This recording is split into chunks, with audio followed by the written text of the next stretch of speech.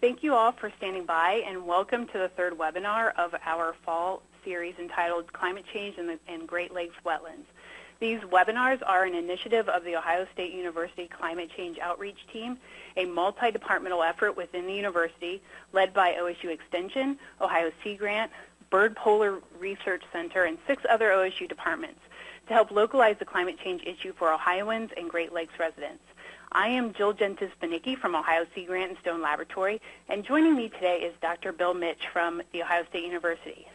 Dr. Mitsch is a distinguished professor within the School of Environment and Natural Resources and the director of the Olentangy River Wetland Research Park at The Ohio State University. His research and teaching over his 37-year career have focused on ecology, creation and restoration of wetlands from all over the world, including the Florida Everglades, and here in the Great Lakes region at NOAA's Old Woman Creek National Estuarine Research Reserve in Ohio. He has authored or co-authored over 300 publications and 17 books, including the popular textbooks Wetlands and Ecological Engineering. In 1991, he founded the Olentangy River Wetland Research Park, located on OSU's campus, where he is the director. Because of his efforts, lifetime achievements in the modeling, management, and conservation of lakes and wetlands, Dr. Mitsch was awarded the Stockholm Water Prize in 2004. We're delighted to have Dr. Mitsch here today to discuss how wetlands could play a key role in our changing climate. But before we do that, a few logistical issues as we get started. During our presentation, all participants will be in a listen-only mode. Afterwards, we'll conduct a question and answer session. If you would like to ask a question during the presentation, please feel free to use the chat feature located on the right-hand side of your screen, and I'll collect and pose your questions out to Dr. Mitsch at the end of his presentation. We have more than 150 participants on this webinar, a great diverse group representing governmental agencies, academia, and nonprofit groups from the Great Lakes and around the country. Please keep those questions coming throughout the presentation, and we should have a great Q&A session. As a reminder, this webinar is being recorded and will be posted onto our website for later viewing. Also, we will post a webinar survey in the chat feature toward the end of the hour. Please take a few minutes after the webinar to fill out that survey. It will help us continue to bring you better webinars.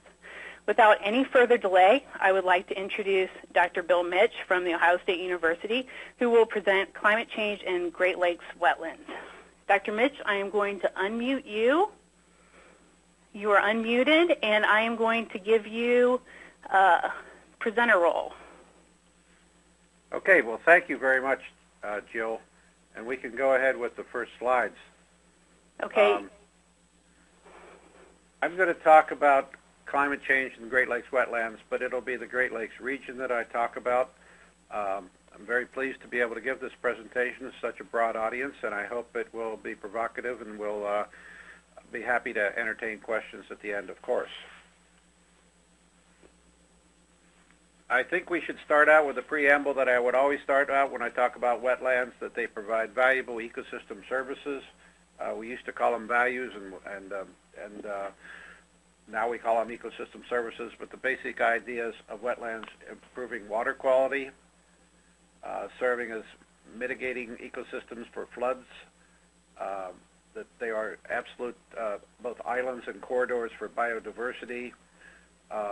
They provide functions of carbon sequestration that I'll be talking about today, and of course they're locations for human relaxation, nature observation, and education, and many other ecosystem functions. They are among the most valuable ecosystems on the planet. I should mention this picture that you see right now is actually a sketch of our concept. I don't think they're doing it, but that is the skyline of Cleveland in the background. It suggests what could be done down in the lower Cuyahoga if they ever wanted to really restore that area right before it discharges into Lake Erie. I have this graphic to remind us where the Great Lakes watershed is and where the Great Lakes are, of course, in Canada and the U.S., and it shows two different scales, both of which I'm going to be talking about. It shows the watershed itself, that's in the orange color, and it also shows the contiguous political boundaries of the provinces and states. And more or less, I would say what I'm going to be presenting will be applicable to not just the watersheds themselves, but also to the region. We call it the Great Lakes Basin and region, which includes areas that are slightly outside of the watershed itself. Well, there are two views of wetland ecosystem services and climate change. And it depends who's doing the study. They will have one of these two orientations. One view is, what will climate change do to ecosystem services provided by wetlands? And I will address that relatively briefly in this talk. And the other way to look at it is, what ecosystem services do wetlands provide to mitigate climate change? So you have both the effects of climate change on wetlands and the effect of wetlands on climate change. I will be addressing, I would guess in my talk, 30% on the first and 70% on the last, or something like that. So first, if we talk about climate change effects on wetlands.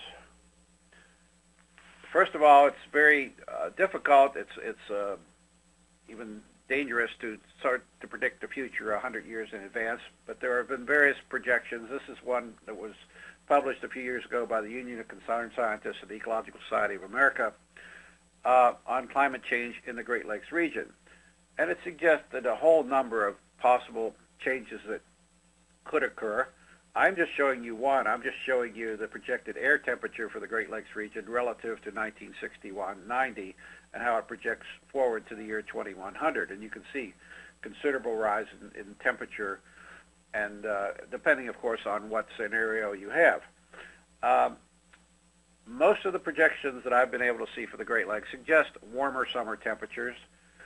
They suggest that perhaps precipitation will not be drastically different, but what will be different is perhaps greater evapotranspiration in the summer.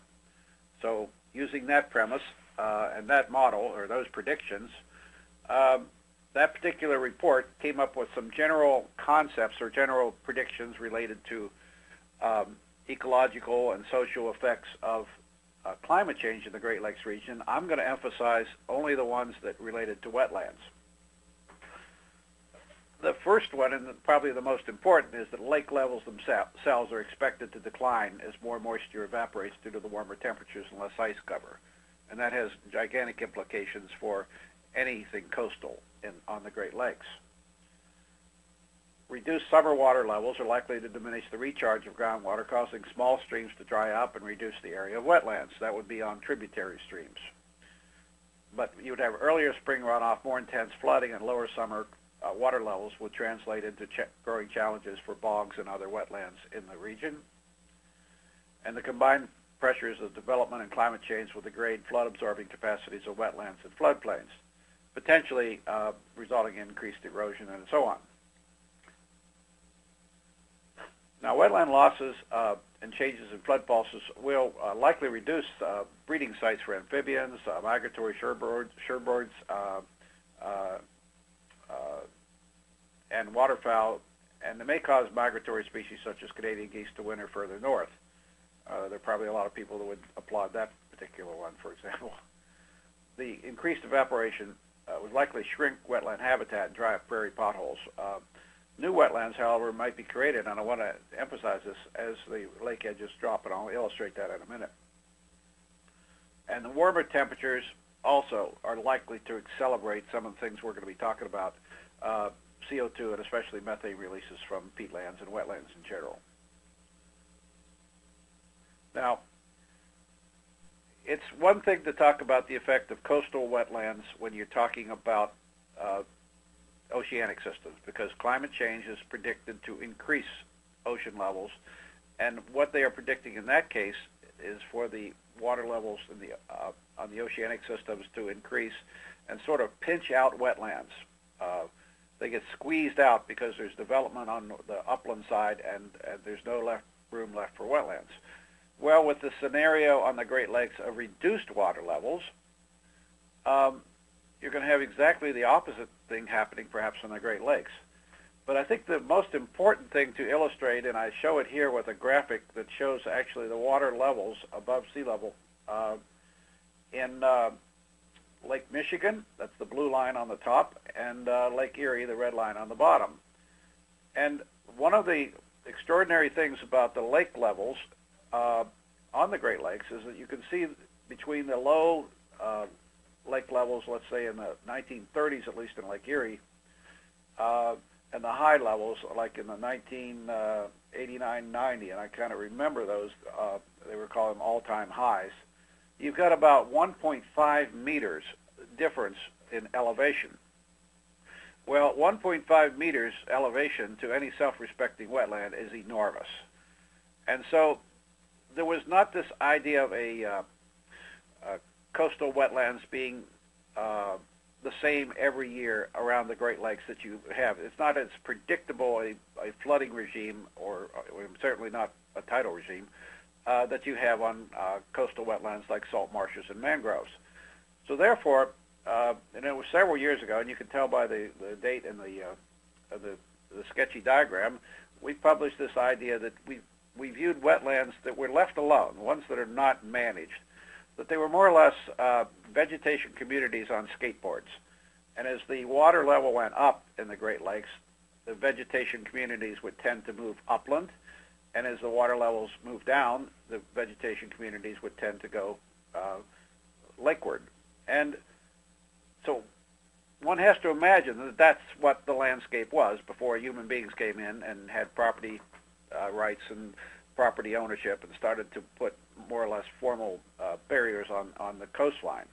And so we really have run out of wetlands that have this ability to move up and down. There are very few wetlands that can do that kind of movement of vegetation, given the restrictions of land ownership and so on.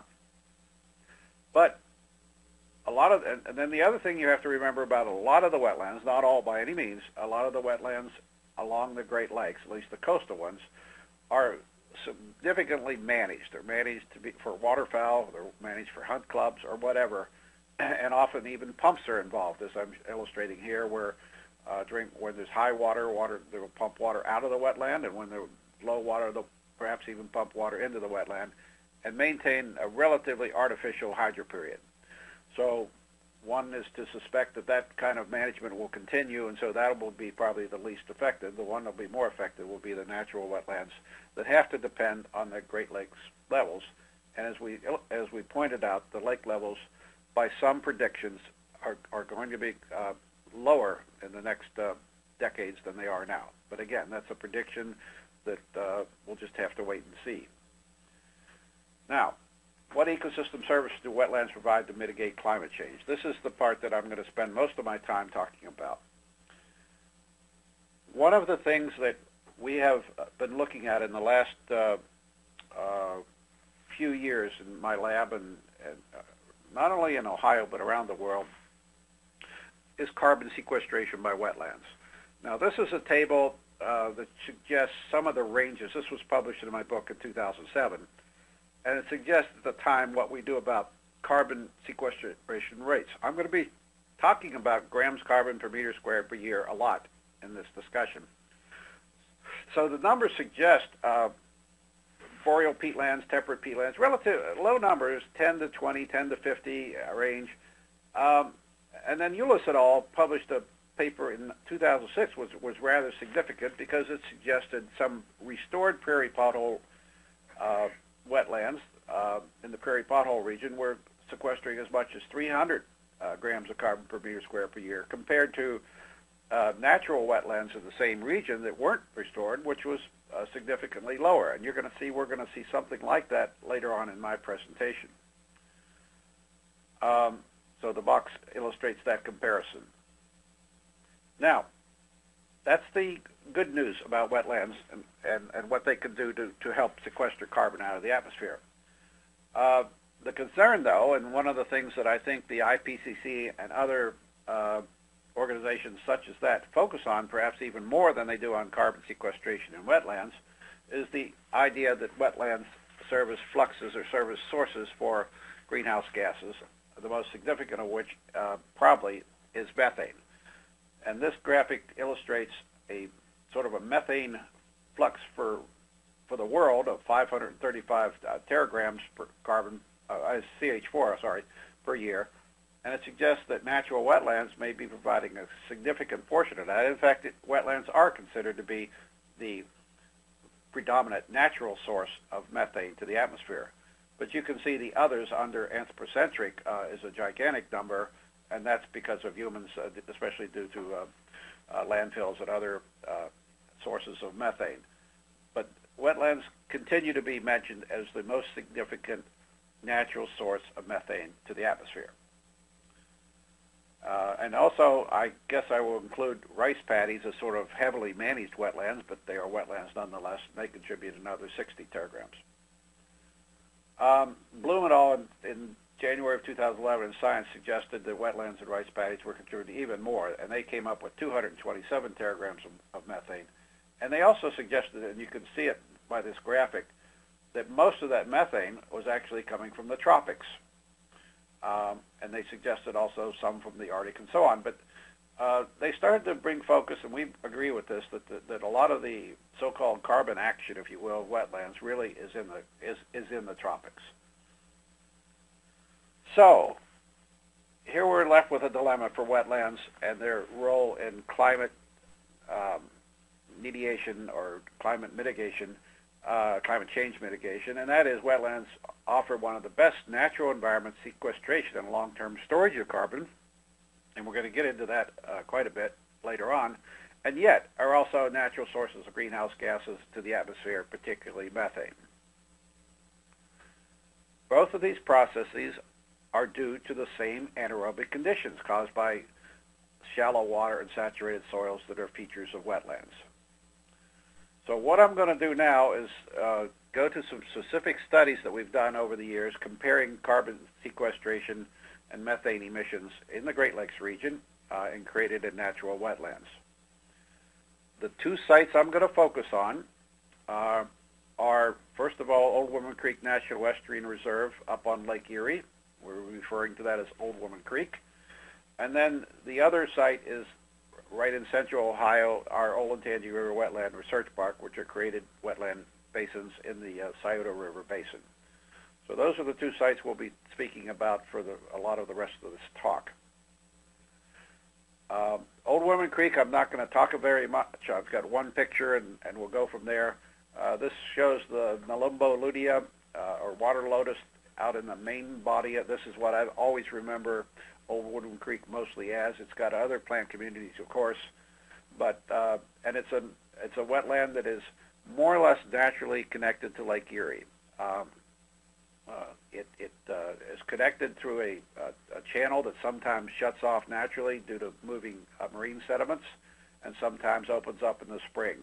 So it's a very dynamic water level. It receives seiches from time to time, and yet it remains the closest thing we have to, I'd say, a normal wetland, at least on the Ohio shoreline of Lake Erie.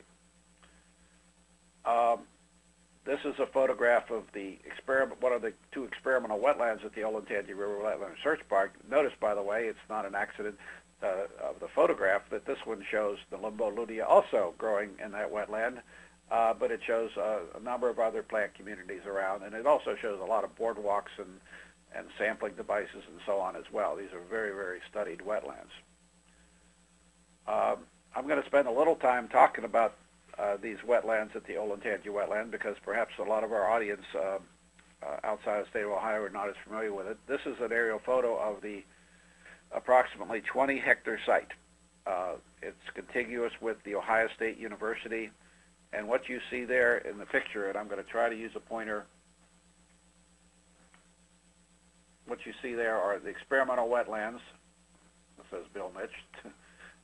Those two wetlands are the ones we're going to be talking about mostly, but you can also see a wetland that we created. These are all created wetlands. The wetland that we created that receives natural flooding from the river, whereas the flooding from these two wetlands, because they're laboratories, is pumped from the river.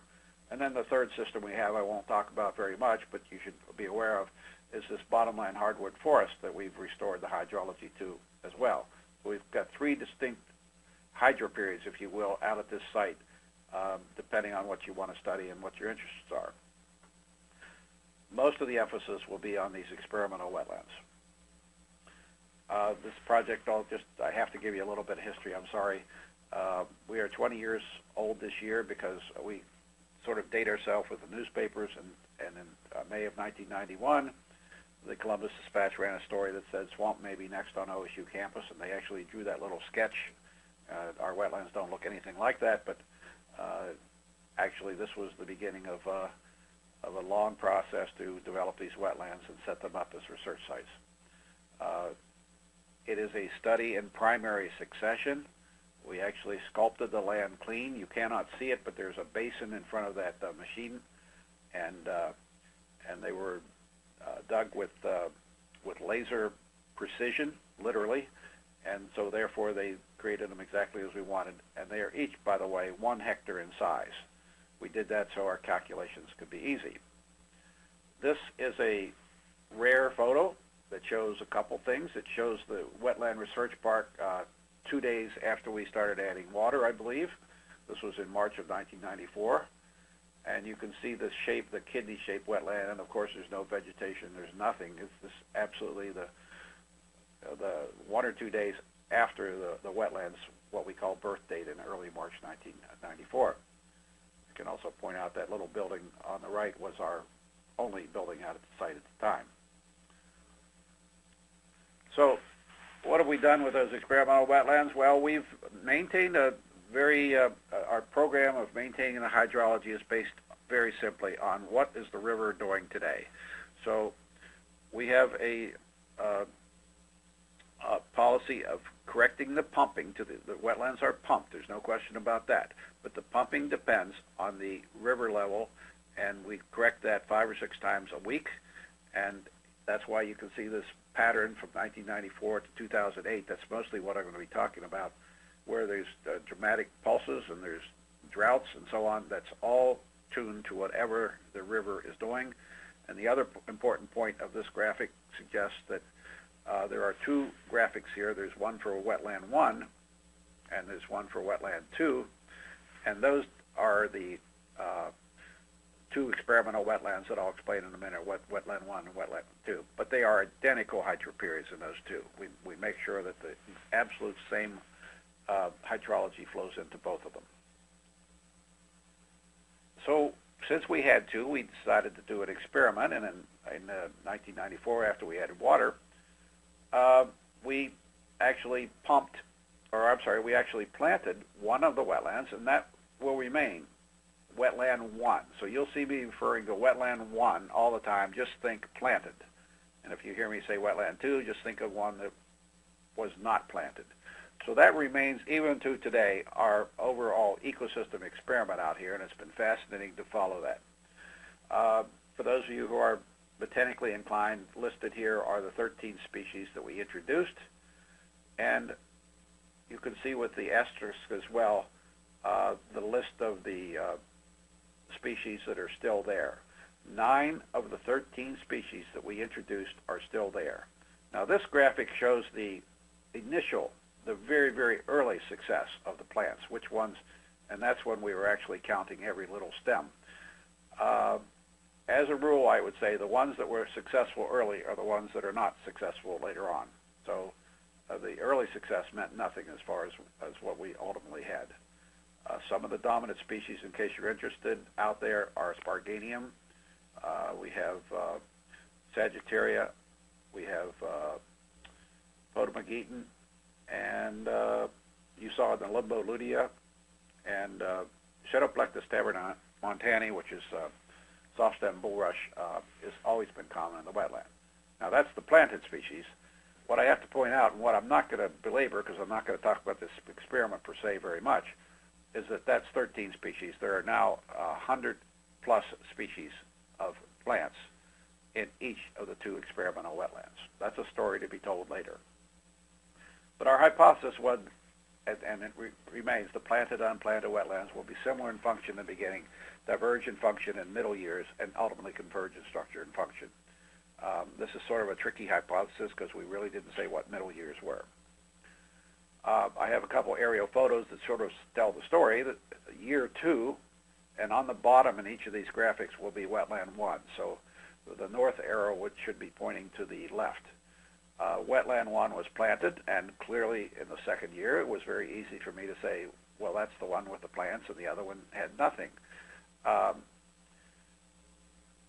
fast forward to year 12, 2005, and a wholly different story picks out. You can see, of course, there are deep water areas that were meant to be too deep for plants, and those remain open water.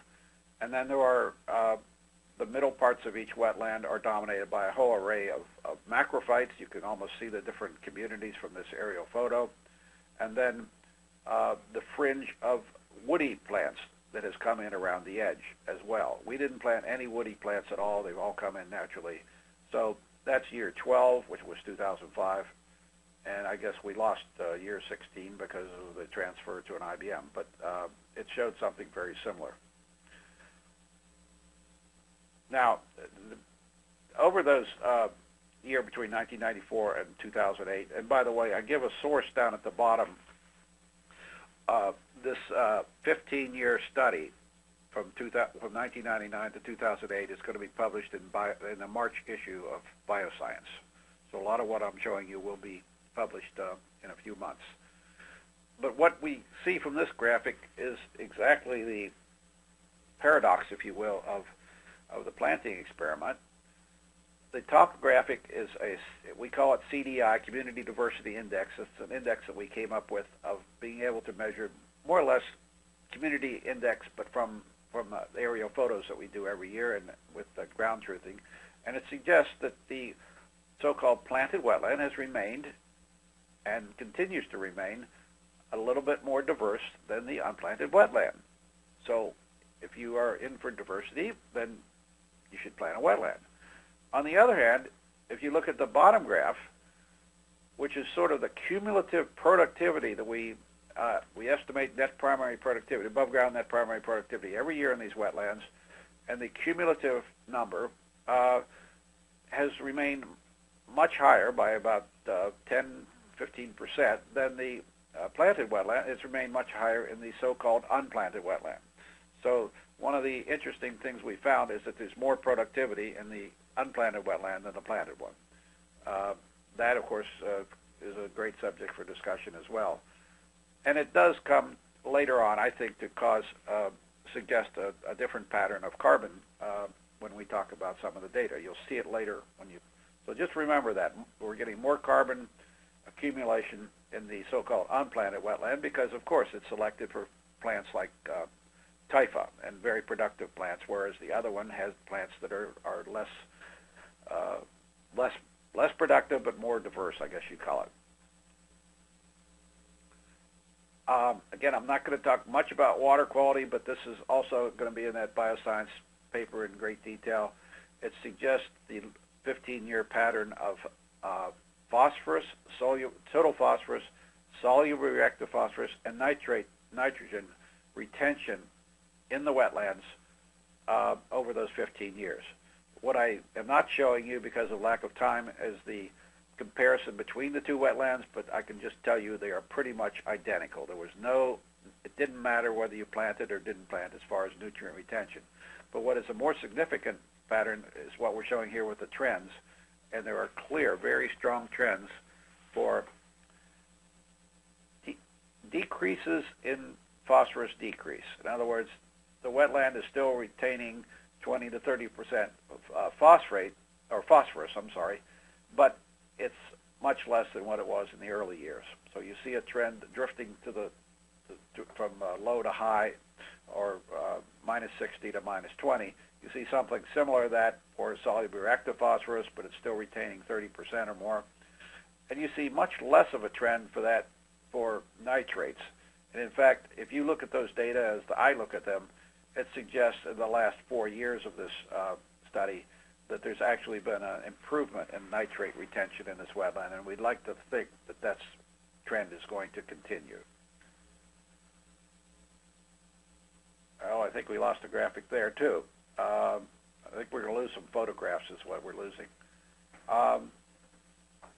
This illustrates, so what I'm explaining here is sort of a study that we did on the side, not on the side, we had funding for this to try pulsing and steady flow years in these experimental wetlands. We have the pumps. We should try some experiments.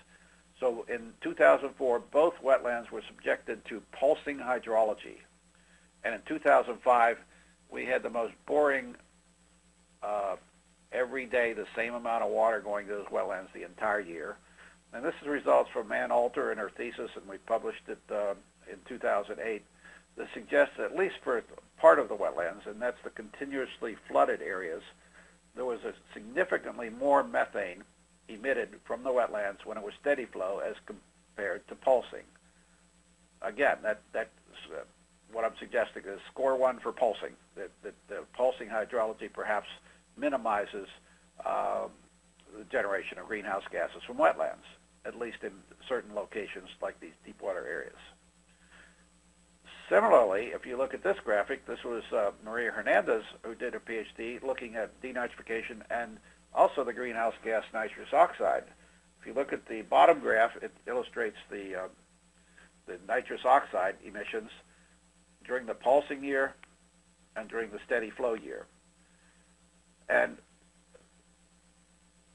statistically, I'm sorry I don't have the letters on this, but statistically, the two circled areas, which was in the spring, there was significantly more nitrous oxide, at least in certain parts of the wetland, and those would be what we call the high marsh, during steady flow conditions as compared to pulsing. So again, it suggests that greater greenhouse gases, at least some conditions, during steady flow conditions as compared to pulsing. So again, that's good for arguing for pulsing hydrology. Likewise, if you look at the top graph, we're looking at denitrification.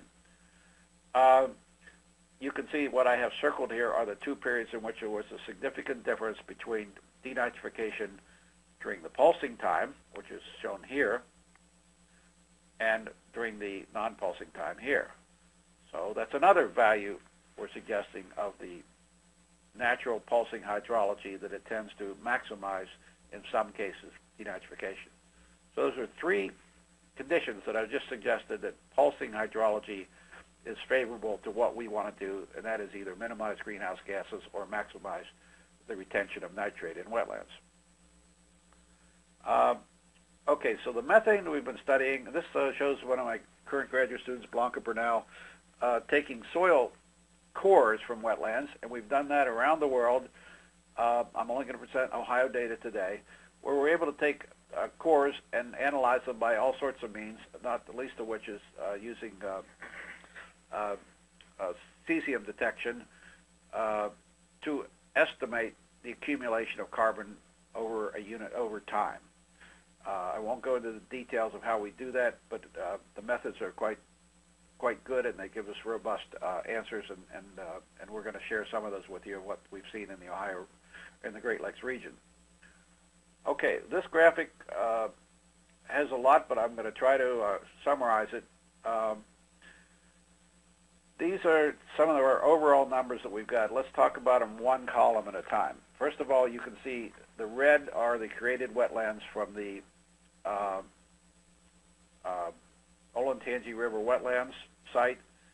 You notice we have a comparison of W1, which was the planted wetland, and W2, which was the unplanted.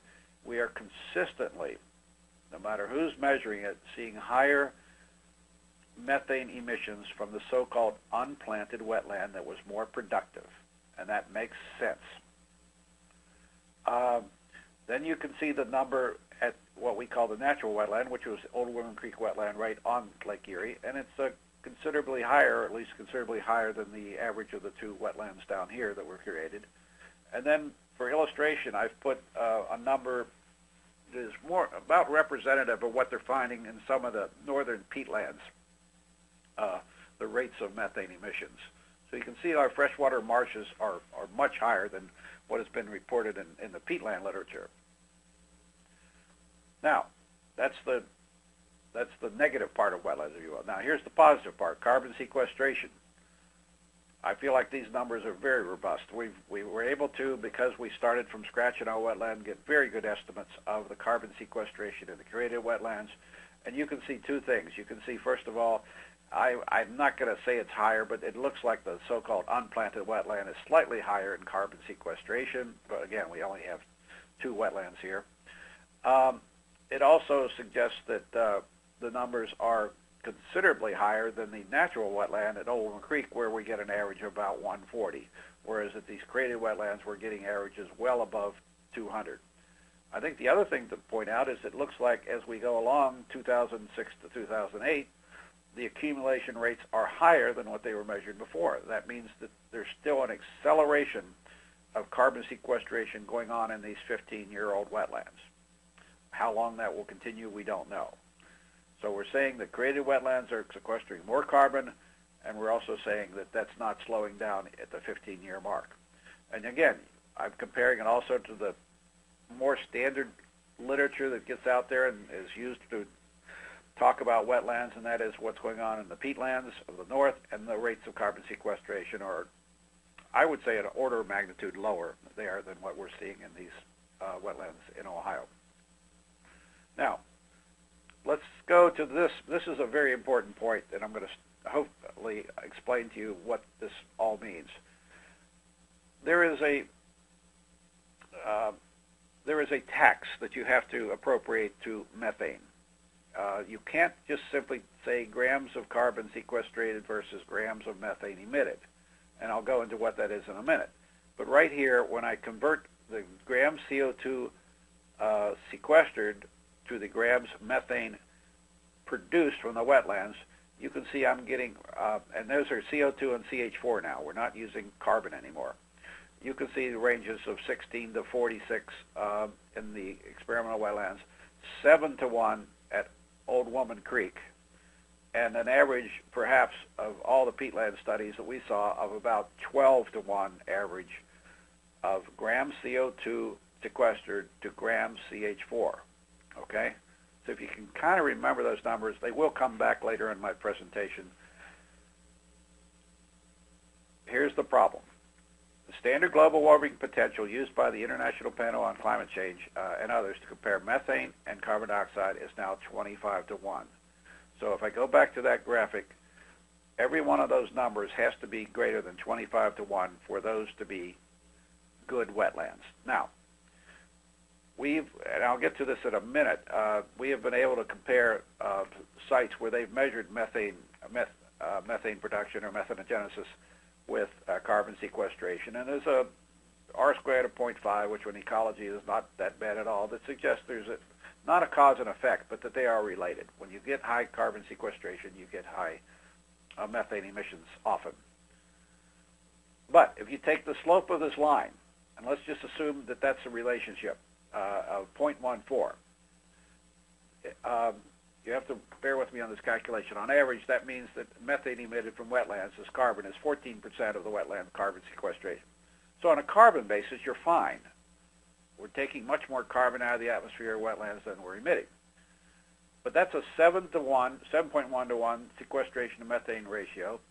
And if you convert that to the CO2 methane ratio, it ends up being 20 to 1 or 19.5 to 1. As much less than the 25 to 1 ratio that's needed.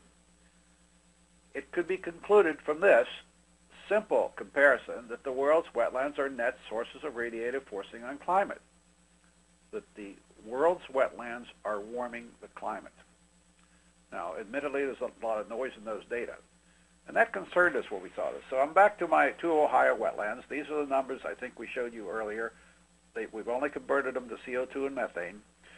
And for the temperate natural wetland at Olentangy Creek, we have a CO2 CH4 ratio of 7 to 1. And if I take my 2 Olentangy wetlands and average them, give me a little more strength on the calculation, we're 17 to 1. Neither of those ratios is 25 to 1 or greater. That concerned us. We would conclude that neither of these wetlands is good for climate. They are net sources of radiative forcing, and the ratios are less than 25 to 1. Well, I do modeling sometimes, and it occurred to me that this was not as simple as we had it. So we developed a little mathematical model. It wasn't detailed at all, that really took into account these 2 major fluxes. This is not a detailed model. We're not putting net primary production in per se. We are basically have a model that has two things for all these, for various wetlands where we found data. One is the carbon sequestration is shown by this arrow here. And it's the net result, by the way, of the gross production and respiration of plants, respiration from the soil, of the ecosystem. Okay, so that's the CO2 part of the model. Then the other part of the model is we call it F sub ME, is the net emissions of methane that go up into a little methane cloud in this so-called atmosphere above this wetland. But these are connected, and they're connected in a couple ways. The methane decays to CO2. The CO2 does not decay per se. It's taken in and out of the ecosystem, but the CO2 remains in the atmosphere or increases or decreases, of course. But we're basically taking CO2 out and releasing methane. But the key thing is we have degradation of methane. And our model is a very simple model without going into details. It's two differential equations, one for atmospheric methane, one for carbon in the atmospheric carbon dioxide.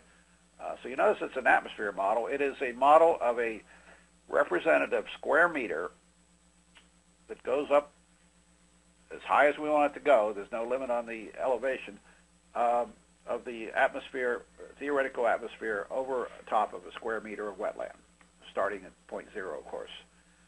And it's got methane emissions from the wetlands, and it's got carbon sequestration emissions. These two F values are shown here.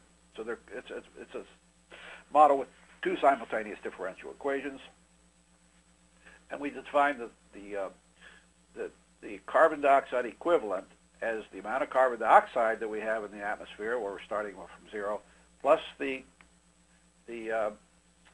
GWP times the methane, and the GWP that we've presented here is 25. So we're putting a 25 tax on any methane that ends up in our theoretical atmosphere. I don't want to take any more describing this model, but it's an elegantly simple one. And when we run that model for our two wetlands, and I'll show you a simulation later for other wetlands, we end up with a net sequestration of carbon in both wetlands. It's a net sequestration. But we also find out that the wetland transfers from being a source to being a sink in the case of Okavango Creek after 31 years of simulation. And then when we split Wetland 1 and Wetland 2, Wetland 1 from our experimental wetland already passed the 25 test, whereas Wetland 2, it took 16 simulated years for it to occur. And after 100 years, the ratios are gigantic. You know, much, much more CO2 accumulated than methane released, and the ratio is well, well above that 25 that is so sacred. Now, we took this one step further. We found 15 additional cases where methane emissions and carbon sequestration were estimated as the same wetland, and data were published in peer-reviewed literature. That was very important. So out of these 3 wetlands we had, plus these 15, out of the 18 wetlands, using about only 4 had CO2 over CH4 ratios that we've been talking about here graded. So only 4 of the 18 wetlands were what we would call good wetlands by the terminology that's used. This is what the simulations look like, and they include, by the way, the 2 created wetlands here and here from Old Woman Creek, or I'm sorry, for the Olentangy wetlands, and this one called Ohio Marsh, that is the Old Woman Creek wetland. And then we found all these other peatlands and marshes and so on in the literature and ran simulations for them. And it suggests with all these lines are crossing, the 0 line is what is sacred. When the line is above, this is CO2 equivalent, when the line is above 0, it means that it is a source of radiative forcing. And when a line goes below 0, it's a sink for radiative forcing.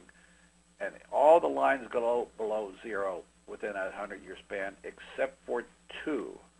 And they're worth pointing out. That's this line and this line. Those will never go below 0 because those particular wetlands were carbon dioxide sources to begin with. And I'm sorry, if it's a carbon dioxide source, I can't help it. It's got to be accumulating carbon in the soil for this model to show that it's, and most wetlands, unless they're drained, are indeed carbon sequestration systems. So you can see they all passed the test in flying colors. So this allowed us to take one more leap of faith here. We divided them into what latitudes where they are. We found the carbon neutral years, and we came up with general rates for the tropics, the temperate, and the boreal. And you notice, of course, most of the studies that have been done in boreal regions, and we have found a significantly higher carbon sequestration, net carbon sequestration, both in tropical and temperate wetlands, such as the ones I've described here. What you also need to know for this calculation to extrapolate to the world is how many wetlands there are in the world. There are countless studies that we've been summarizing for years in our book, but this study by Lerner and Dahl looks like it's the best, and they're suggesting anywhere from 8 to 10 million square kilometers of wetlands in the world. Furthermore, they have been able to divide them into where they are found, whether they're in the tropics, the boreal regions, or the temperate zone. Now, the temperate zone, this is where we live. Don't ask me why, but most wetland ecologists are in the part of the world with the least wetlands, including us. But nevertheless, it suggests that there's a lot of wetlands in the world. Taking the estimates of area, distributing them according to this distribution, taking these three rates that I suggested we got from our data, and adding them up against the area. And again, this is a very conservative area estimate for wetlands. 7 million square kilometers is very conservative. Some of my friends are suggesting there's 10 to 12 million square kilometers, or whatever. So we're suggesting a relatively conservative number there. These are the numbers that we estimated the net effect of after subtracting off the methane. You multiply those together, add them up, and you get 1.1 petagram of carbon per year retained by the world's wetlands. This is the world. So you notice how I jumped from Ohio to the world very quickly, but it was the studies in Ohio that really stimulated us to look at this question on a bigger scale. Now, what does 1.1 petagram, and that's 10 to the 15th grams of carbon, by the way, petagram on a year, what is that? What does that mean? Well, let's look at the carbon budget of the world, and that's what I've shown here. Wetlands are featured in it because we wanted to know what's going on. First of all, in petagrams per year, we're now producing 7, and in fact, this might be 7.5. This number is not slowing down, by the way, folks. Every time I do this graphic, it gets higher. So we have perhaps 7 petagrams of CO2 coming, mostly CO2, coming from burning of fossil fuels. So that's the smokestack number. And you can see, of course, that some of that goes in the ocean. That ocean number keeps changing. Forests aren't doing us any good because the estimates out there are still saying that deforestation is a net source of CO2 to the atmosphere. So where's the hidden? And then what I've circled here is exactly the numbers that we're estimating, and they are tied very well into that study that I mentioned at the very beginning of my talk by Bloom et al. That suggests about 0.17 petagram of CH4 as carbon. These are all as carbon coming from wetlands and rice paddies into the atmosphere. But the key point, and the 1.2 is because you have to add back the methane generation, is that we are suggesting that there's 1.2 petagram of carbon being accumulated in the world's wetlands right now as we speak. And if you compare that to the 7 on the upper left corner, I think we're suggesting that there's a lot more studies that need to be done. There's a lot more work we have to do, especially in the tropics, but we're suggesting that perhaps wetlands could be the lost carbon sink. People are wondering where's all the carbon going, and wetlands could be much more significant. I can tell you in earlier editions of my book, that number was 1 order of magnitude lower than what I'm showing you here. So at least we've got the discussion going, we hope, of the idea that wetlands could be very significant relative to their extent on the landscape as carbon sequestration systems on the planet. So I'll come up with some conclusions over my broad scales that I've just gone on. First of all, there are both positive and negative effects of reduced Great Lakes levels and increased evapotranspiration expected from climate change on the extent of coastal Great Lakes wetlands. We told you there were some conditions where we're going to lose wetlands, but there's this idea as the lakes drop in water level, there's going to be substrate available for wetlands to develop as well. So it's a two-edged sword as far as what we're going to have as far as wetlands right around the lakes. Then let's jump to our study. We say that planting does have some effect on ecosystem function and creating wetlands even several years after planting. And the greenhouse gas emissions, nitrous oxide and methane, are lower in wetlands during pulsing than in steady flow conditions under some conditions. Carbon sequestration is higher in newly created wetlands than in similar natural wetlands in the Great Lakes region. We're consistently seeing higher numbers in our experimental wetlands than we see in most natural wetlands. Most wetlands have evaluated with a simple 25-to-1 methane-carbon dioxide ratio used by climate change policymakers are net sources of radiative forcing and hence bad for climate. Most wetlands are net sinks of radiative forcing on climate well within 100 to 200 years when the decay of methane in the atmosphere is factored in, as we did in our very simple model.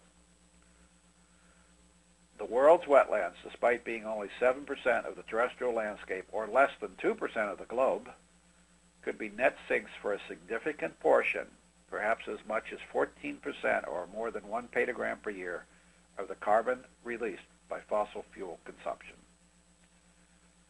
So we believe that wetlands can and should be created and restored to provide carbon sequestration and other ecosystem services in the Great Lakes region without great concern of creating net radiative sources on climate that is often proclaimed in the IPCC literature.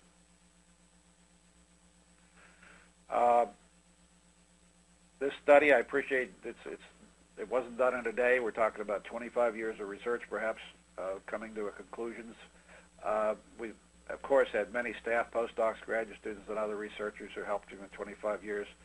We've had funding most recently by the USDA, by the US EPA, National Science Foundation, OARDC, several endowments at the Olentangy Wetland Research Park, and thousands of donations, large and small, from supporters of our particular wetland park. Acknowledge again the students, and of course this is our characteristic OHIO that we do at the Ohio State University. This was our research team, I believe, in 2010. Again, 20-year anniversary of our experimental wetlands and our wetlands at the Ohio State University. I also want to mention that it is a Ramsar site, and we're celebrating the 40th anniversary this year of the Ramsar Convention on the Protection of International Wetlands as well.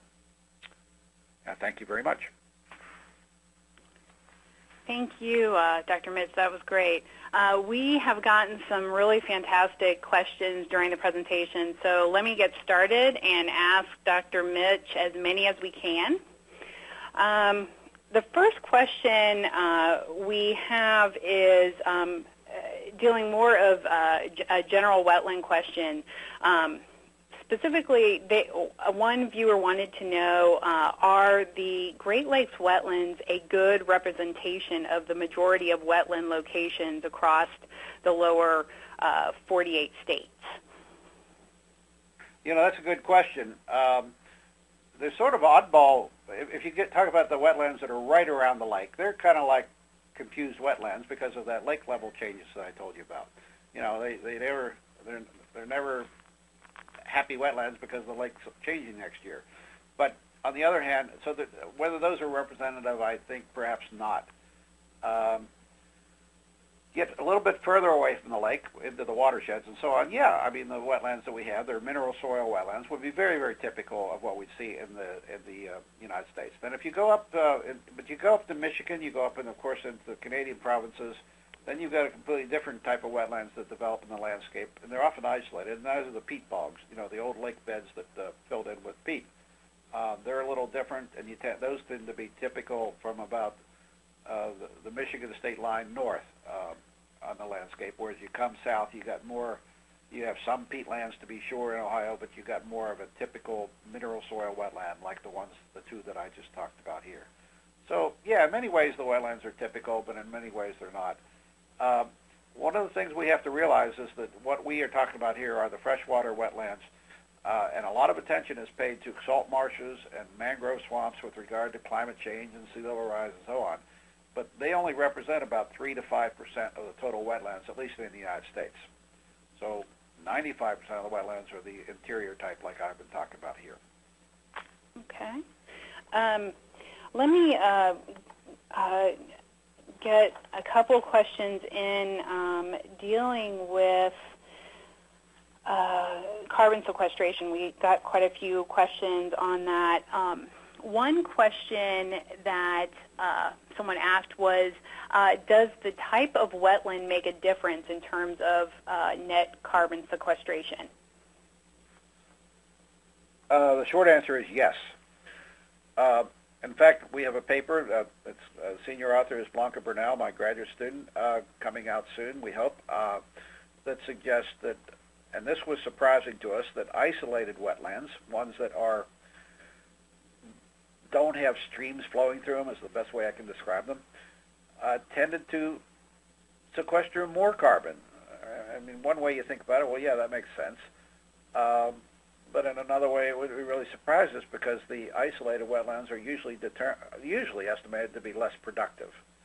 So we're still not sure if that's a general principle, but yes, we found that the type of wetland, the type of community, very definitely makes a difference in the carbon sequestration.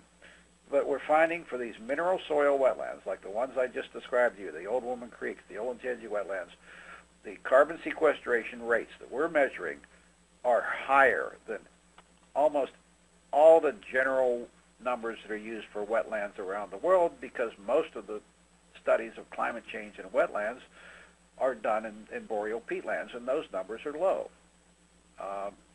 There's a lot of boreal peatlands, there's no question about it, but we're saying there's other wetlands too, and they might be more effective carbon sequestration systems than we ever realized. Okay. Another question dealing with carbon sequestration. One viewer asked, is there a particular reason why created wetlands sequester more carbon compared to natural wetlands?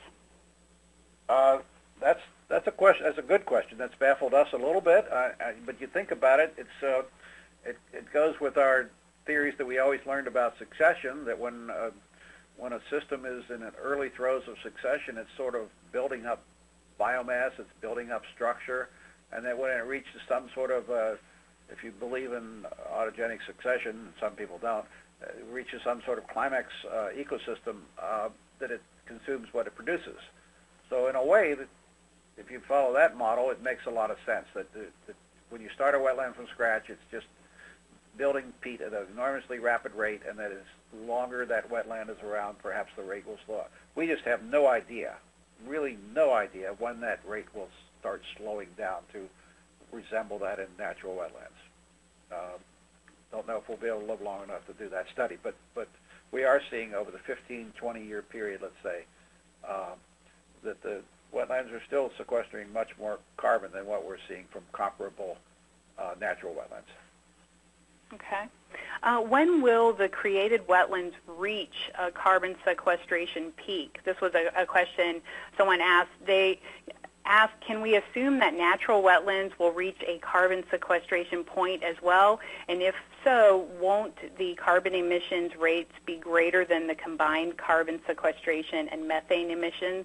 And if so, what do we do with our wetlands? Oh, next questions. Okay. In the geological scale, wetlands are ephemeral parts of our landscape. They move around, they fill, rivers move, so in the big scale of things, wetlands are temporary things on the landscape. But in the time scale that we're interested in, which is 100, 200, 500 years maybe, I think wetlands are significant sinks of carbon and can be for thousands of years, actually. Eventually, it has to level off. So I don't think we have a good sense of that yet. But we also believe that creating wetlands does other things other than sequester carbon. In fact, there were a whole bunch of reasons why we've been building wetlands for 20 years before carbon even came along as a big issue. So we're just adding this to the list of reasons why we need to create wetlands. They don't do just one thing. They do a bunch of things, and they do many of them very well. And be happy with the fact that these systems are going to last for hundreds, I will say hundreds of years. Maybe not, I'll be sticking my neck out to say thousands, and nobody'd be here to dispute it. But I would say over hundreds of years, we're creating very, very good carbon sinks. And I want to contrast that with the traditional carbon sinks that usually people talk about are forests farmlands, and so on. And I think these numbers that I'm giving you today from wetlands just blow those numbers out of the water. Okay. I have one more question from a middle school down near Dayton, Ohio. So I wanted to ask for them. We realized that you focused on plants. You added to your experimental wetlands, but we were wondering if any animal species were added to your experimental wetlands, and do animal populations play a role in methane emissions or carbon sequestration? That is a very good question. Isn't that a great question? Yeah. Of course the critters are there, and it's sort of a if you build it, they will come concept. We put the plants in, added water, and got out of the way. And the critters are in there, the fish are in there, the amphibians are in there. And a very good point of that question, I would say, is what we've had recently when I've had my class out to these wetlands. Our undergraduate students had to every day clean out a dam that the beavers were building on the outflow of these wetlands. I mean, they want to flood it. And when beavers come in and change the hydrology, which they do in the Midwest big time and in the Great Lakes region, you know, they change the carbon, they change the methane emissions. There are some people that say beavers are really part of the, you know, the methane emission system that we have here.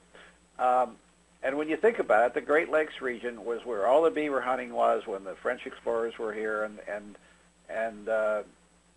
there are some statistics that say that we've just swapped, and now that we have 45 million people there. In the 1600s, we had 45 million beavers, and so it was a very dynamic landscape. And so, yes, these critters, if I may use that word, have enormous impacts on the flux of methane, on the carbon sequestration, on the whole carbon dynamics of the landscape. I totally agree with that. These are not like passive systems; they are very active systems, and the plants and animals and microbes are all acting together. They know how to do it together.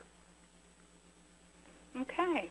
Well, we are actually out of time. We have a lot of other great questions, but unfortunately we have run out of time. So what I wanted to do was just close with thanking Dr. Mitsch for his willingness to talk with us today about Great Lakes wetlands and the impacts we could face with a changing climate. A really excellent discussion. Also, a thank you to NOAA and the National Sea Grant College Program for funding this webinar. I did want to remind you that our survey URL for this webinar is in the chat feature. Please take a few minutes to fill that out. We would like your input as we develop a regional climate site, so please take some time if you could. I also wanted to refer you to resources and an archive of all previous webinar presentations, which are located on our changingclimate.osu.edu website. This webinar series is sponsored by the OSU Climate Change Outreach Team and will continue next month with a presentation by Ohio State University's Dr. Lonnie King, Dean of the College of Veterinary Medicine, who will be discussing the concept of One Health and how a changing climate will affect environmental sustainability. Thank you again to Dr. Mitsch and all participants on this webinar. We hope that this was beneficial and hope you'll join us again in an upcoming webinar. Thank you and have a great afternoon. Thank you very much. Thank you.